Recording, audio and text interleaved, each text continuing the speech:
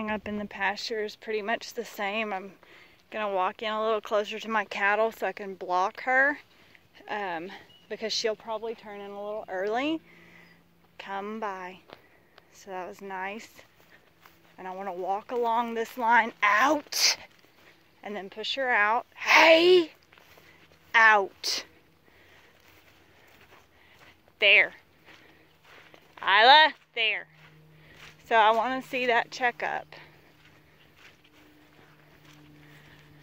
And she stopped to go to the bathroom, which kind of worked.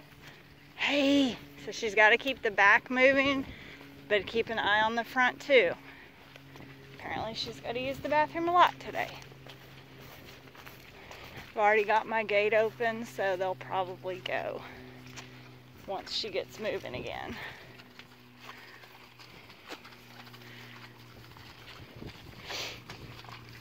Come by. Hey!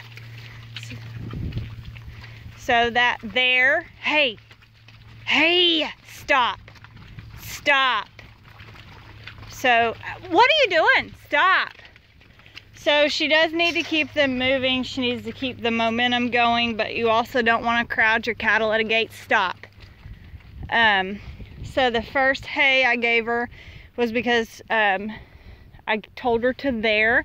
She didn't check up at all. She just kept on coming and trying to bring them at the same pace.